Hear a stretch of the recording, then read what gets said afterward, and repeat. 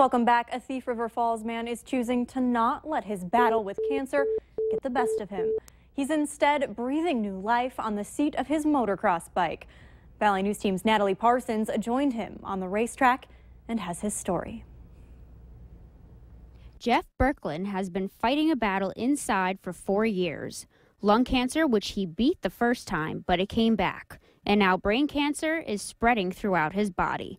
Doctors maxed him out on radiation, and he has tried chemo.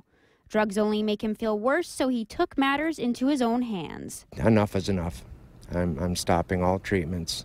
I wanted to live my life.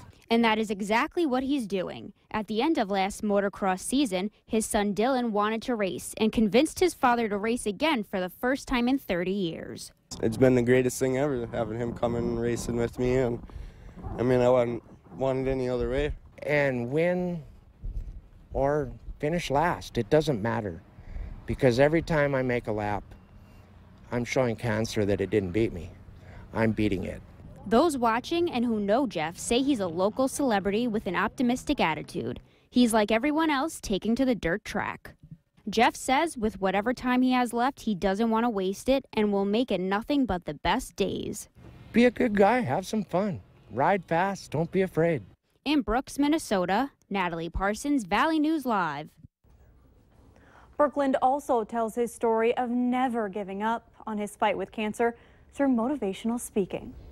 One inspiring story. Yeah, great story there. That's awesome. Yeah, what do you got for us tonight? Really awesome. NDSU in a survive mode in the NCAA softball tournament. We've got highlights from Seattle of their first game.